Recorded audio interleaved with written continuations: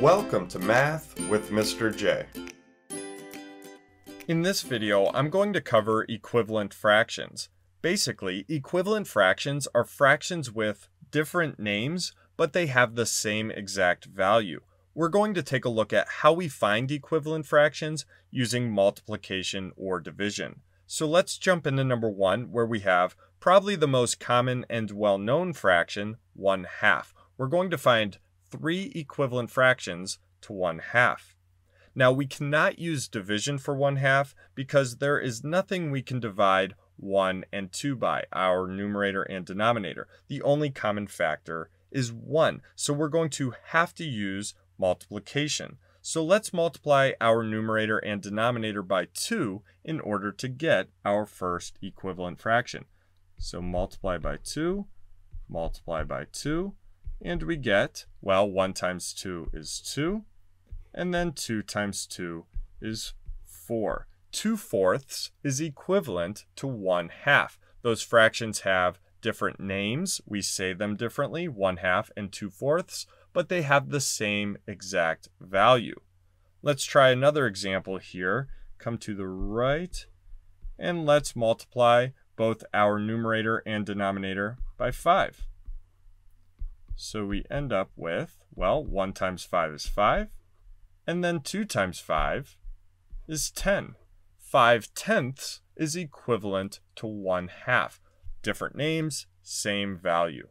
One more example, so we will come underneath here, 1/2, and let's multiply both our numerator and denominator by 100. So we end up with 1 times 100 is 100, and then 2 times 100 is 200.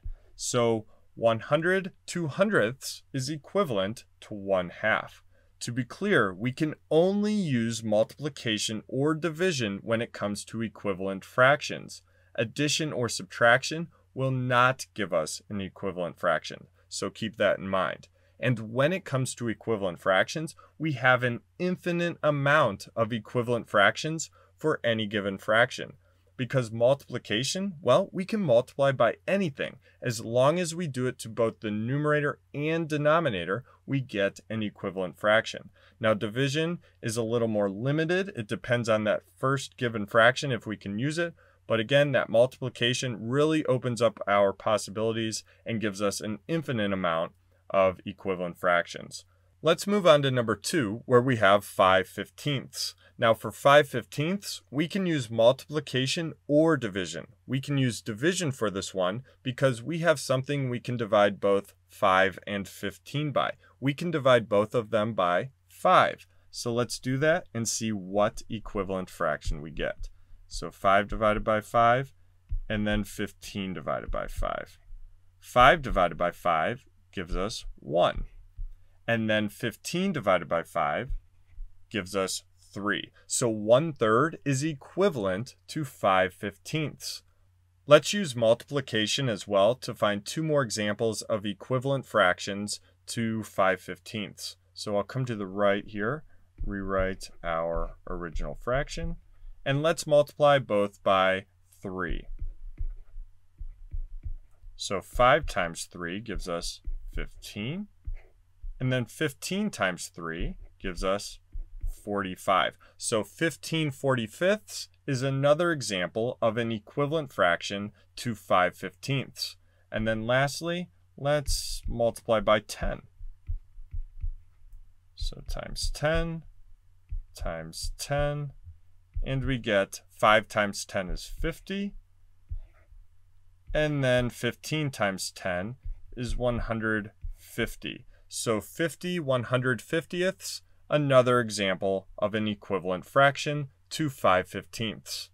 Let's move on to numbers 3 and 4, where we have a given fraction and then part of an equivalent fraction. We need to find the missing part of those equivalent fractions. So for number 3, we have 3/4 equals how many 16ths? So we need to look at what we're given. We're given both denominators. We have a 4 and a 16. We need to take a look at how do we get that 4 to equal 16? And then we need to do that same exact thing to the numerator in order to get an equivalent fraction? Well, we know that 4 times 4 equals 16. So let's do the same exact thing to the numerator.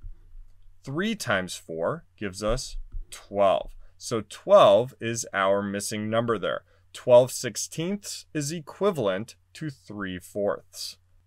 And lastly, let's move on to number 4, where we have 18/21 equals 6 and then a missing denominator. So we need to take a look at what we're given, and we're given the numerators. So we have an 18 and a 6. So let's think, how do we get 18 to equal 6?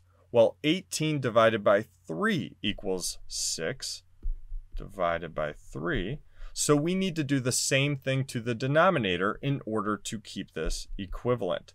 So we have 21 divided by 3, that equals 7. So 6/7 is equivalent to 18/21. So there you have it. There's how you use multiplication or division to get equivalent fractions. I hope that helped. Thanks so much for watching. Until next time, peace.